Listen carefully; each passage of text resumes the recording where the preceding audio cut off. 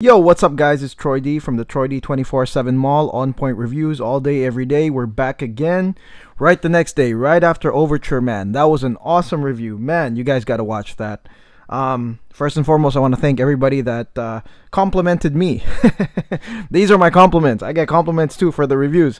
Thank you for complimenting me for that Overture review. I appreciate it, guys. We're going to keep going.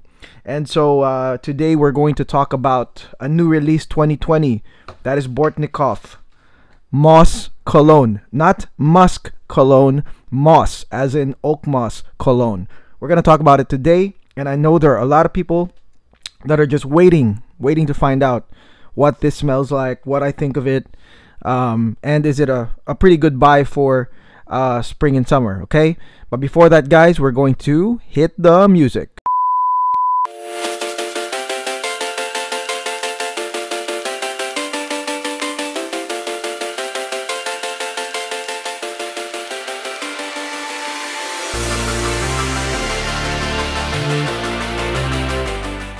Okay, we're back. All right, we're back here. Bortnikoff Moss Cologne. This is a pure Bortnikoff concoction, pure Bortnikoff product here, right, as you know. And so this one here is released in either those little samples, 2 mil that you can try out, or the 9 mil, I believe, and is widely out there, okay? Is widely out there. I believe it's on Lucky Scent, and Bortnikoff sells it as well. Now you guys know the Sayat Nova. Remember that video? Yeah, so this is just a pure Bortnikoff thing, and it's widely available. Now, this one came in as a shock as well, because this was after the Sayat. He just came out with it like three colognes. This one, Vesna, and the other one. And to me, I gravitated toward this the most because I was thinking, man, it's gonna get hot, spring, summer. Oak moss sounds nice. As you guys know, I also bought Mousse de Chien from Le Labo. So I was like, oh, this is just great. And I made, an announcement to the group if they wanted to split this one. And so we were able to get the full bottle. So here it is right here. Now this I really like about the Bortnikoff presentation, how it's like this. It's pretty sweet actually. There you go. You got this kind of like the golden velvet, or golden silk rather, sorry, not golden velvet, golden silk. I like that golden silk right there on the presentation. Juice is kind of dark, and it also comes with the notes right here, right? Bergamot, lemon, sweet orange, grapefruit on the top notes. Heart note, oak moss, violet leaf, jasmine, champaka, ilang ilang, nutmeg. Base notes, oak moss again, ambergris, Atlas cedar, virgin cedar, labdanum, tonka bean, vanilla. All right, so lots of notes here, but I'm pretty sure a lot of you guys are just like, yo, just give me the lowdown, Troy. Okay, just give me the lowdown. Should we get it or not? Okay, just put that here. Okay, all right. So motivations to get Moss Cologne is that I was pretty impressed with the first 2 colognes that ever came out, namely Amber Cologne and Musk Cologne. Okay, so Musk, Amber Cologne and Musk Cologne. So I was pretty impressed with those because I'm not really a very like into exotics kind of guy, in the sense that I don't see myself paying a lot of money and forcing myself to like something. This is what I don't understand about a lot of the exotics, is like, why would you pay so much money to force yourself to like something, and to find, to find what's great inside of it when you couldn't even really find out about it, upon first spray. This is something that I have against, just exotic like collecting, something I don't understand. Maybe, I tried to ask people, but all I got was like vague answers, like, oh, it's art, blah blah blah. And I'm just like, dude, what do you, man? Because I'm not gonna drop $220, $330 for an art form that I don't like to begin with. Once I smell it, I'm just like, oh no. And then I have to, like, because I spent it, buyer's remorse, I gotta find out, I gotta be like, oh well, I discovered, that it's better after, an hour. I don't want to be that type of guy. So for me, the Bortnikoff stuff, Sayat Nova drama aside, the Bortnikoff stuff is to me still the most wearable, and the colognes are still the most wearable, and so that's the easiest. Man, I don't have to really think about it. Now the Vesna had some trippy ingredients that I think other reviewers will do. I know Darren hit me up the other day. He's gonna do a review on the Vesna, so watch out for that. But for me, it's Moss Cologne, right? So this one was the easy choice. I was like oak moss, cologne. I've had experience with amber and musk. This is gonna be easy work. Okay, so the Moss Cologne, right? When I sprayed this one, okay, so actually when you open the box, you can smell the ingredients right off the bottle, which is crazy, right? Actually, like seriously, like the bergamot, the lemon, the sweet orange, the grapefruit, the violet, you could smell it off the thing, off the bottle, right when you open this little box right here. And it excites you. At least to me, I got really excited because I like the smell. This is something that, I mean, even if I sniff my wrist, like I can really smell it, you know, I can really smell these ingredients on the Moss Cologne. And I was gonna delay it until like 2 days later. I was like, I'll just review it 2 days later, but I was so excited that I was like, oh, I'm just gonna wear it, you know. So I wore it. I sprayed it standard 3 sprays on my neck, 2 on the side, 1 on the front, and 1 on my wrist. And this is indoors. And what I got from this one, first performance wise, because this is the question, okay? Performance wise, I was like sniffing it the whole time, right? The whole like maybe a couple hours that I was wearing it, I was sniffing it on myself the whole time, consistent, you know, indoors. And what I got was actually really nice. It starts off real green. So if you're like a green fan, you like the green stuff, then of course this is great. I'm like 50-50 on the green. So it starts off with the green, maybe the first like 30 to 45 minutes, you know, you get a lot of that green scents. But to me, the dry down of this is even better, okay? Like the actually after like 30-45 minutes, the next scents that come out, you know, and also, you know, with the ambergris, you know, a little bit of that champaka, ilang-ilang, the jasmine, the violets, and also the woods, the cedars, right? The cedars are so good. There's also vanilla on this, but not so much, but yeah, it's the dry down here is freaking magnificent. That's what I have to say, okay? The dry down is magnificent. So it's sort of like green in the beginning, right? And then sick dry down, okay? With the vanilla, cedar, ambergris, still the oak moss, but there's other things, the nutmegs, you know, some florals coming in.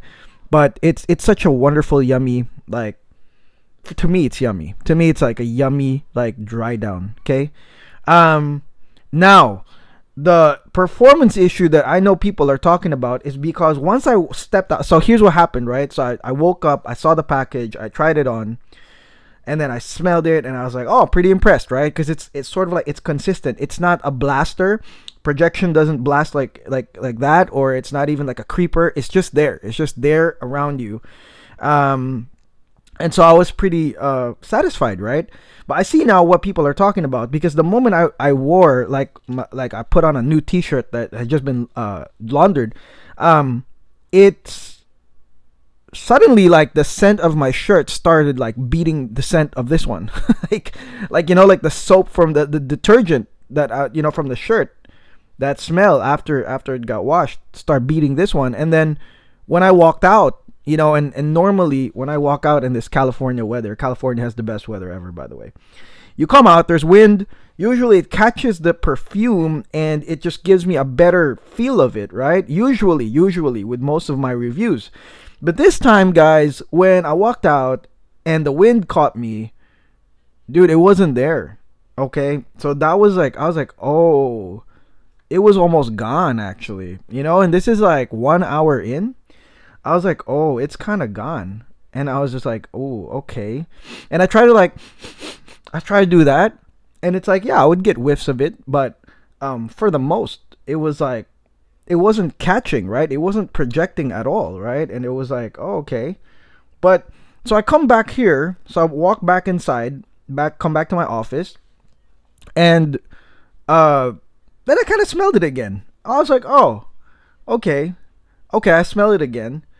But then outdoors, I could barely, I could barely smell this. And it to me, it kind of sucks because it's kind of like a wonderful, like, spring summer. Like I would still put this on my spring summer hit list, but you would definitely have to spray more than what I sprayed. That's for sure. Because if you did the standard or the standard Troy D way, you're not gonna get nothing once you come out. Like within maybe 30 minutes to an hour of coming out there, you're not gonna get it. But for some reason, indoors, I mean, indoors is fine. I could really smell it. And let's do another spray again because we're indoors. Here we go. There we go. See, wonderful. It's wonderful. And this has no oud in it, so it's not for those that are looking for something safe. You don't want to do the oud thing. You want to do a spring summer thing. Definitely do this. So I would rank this. If it was performance-wise, like Amber Cologne was the top. That was really strong. The Musk Cologne was also good. And I suggested that on my my office top 10, if you guys want to check that out. That was good, and I could really smell that. Like I told you guys, I come out, and then woof, once the wind hits me, it's like I could really smell that thing. Matter of fact, to me, like I thought it was better than Musk Ravageur. Okay? But Moss, again, the scent itself is wonderful. It's bright in the beginning, bright green, and then turns into this crazy ass dry down that's super wonderful with all the other ambergris and all that stuff. But disclaimer, I mean, yeah, the projection on this, you might have to spray a little bit more to really let it perform once you're out there, because like I said, as this is, it's on me right now because I'm indoors, but then I don't know, when I went outdoors, it doesn't catch on like any other fragrance that I have. But if we're talking about the fragrance itself, it's pretty good. It's pretty good for spring summer, and that is why I also opted to do a full bottle. I mean, I could have just done a 9.5 for myself, but I said, let's get the full bottle. I feel like I'm gonna like this. So the lesson here is I'll probably have to spray this a little bit more or wear this indoors. But I can't say nothing about the actual scent itself.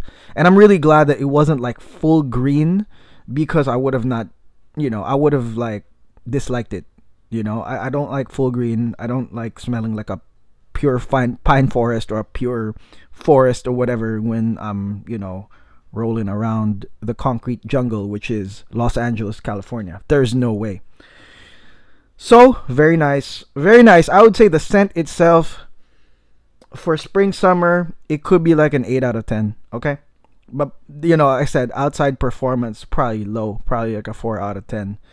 But maybe this is designed to be a skin scent. You guys asked Dimitri what he says, but maybe this is designed to be a skin scent.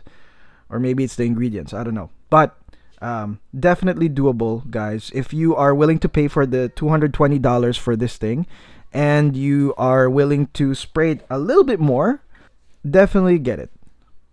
So that is my review of Moss Cologne. I appreciate you guys for being here.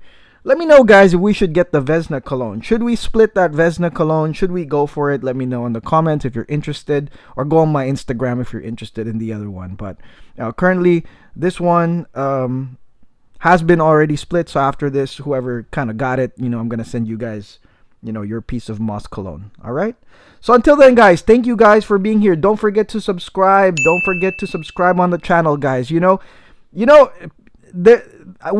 making some headway here, because there are people from the old school that are starting to get a little bit irked by what we do, and I love that, because at the end of the day, all I wanted to do really was to review stuff that even I wanted to know about, okay? Because if I reviewed the same Essenzas, the same arrows, and the same like stuff that's being reviewed, right, and it's being like shuffled into top 10 over and over, I mean, I wouldn't watch that, because I want to hear about these things. I want to get a clear way of these things, and especially in this economic condition, it matters to us paying for perfumes, okay? It can get into an expensive hobby, so knowing is more important. We don't have the luxury to just mess around and buy whatever, randomly, And so this is why, you know, kind of like the channel exists. Okay, this is the fuel. These are the questions I wanted to answer if I was somebody that's, you know, on the fence with Moss Cologne. I got $220. I could buy something else, but you know, I'm wanting to know. Okay, so I appreciate you guys. Thanks for subscribing. Thanks for being here. Thanks for all the support. I love you guys. Until the next video, we'll talk soon. Peace.